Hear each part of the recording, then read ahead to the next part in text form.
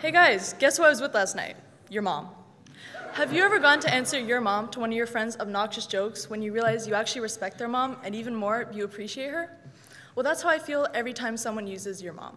Your mom is funny, your mom is interesting, sophisticated, and mature, and in fact, I would like to get to know her a little better. Which is why today I'm going to let you know why I should have her number.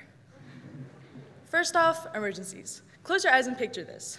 You're walking down the road, it's sunny, a cool breeze shakes the trees, the birds are singing, and then bam, a rabies-infected deer runs up to you out of nowhere and bites your nose off. Now I know what you're thinking. Oh my God, my nose! I need my mom. I have a simple answer for you. She's not here.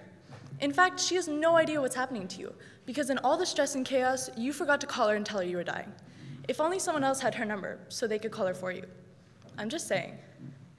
Second, one statistic says that 1 in 4 women are raising their kids alone.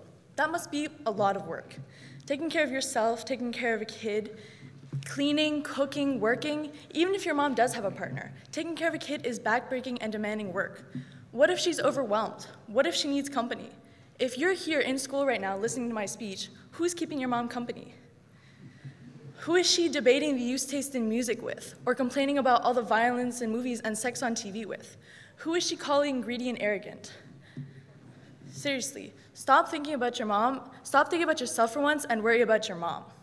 With you at school every day, there's a vacancy open. And since I'm never at school anyways, I could fill that void. Third, for 2 summers in a row now, I've worked as an at-home aide for the retired elderly. I'm a very experienced chef and have been making meals for my family twice a week since I was 8 years old. Plus, cleaning is one of my main chores and I do it every week, so I could definitely help her around the house. I also have a maid costume so I could fit the part more easily.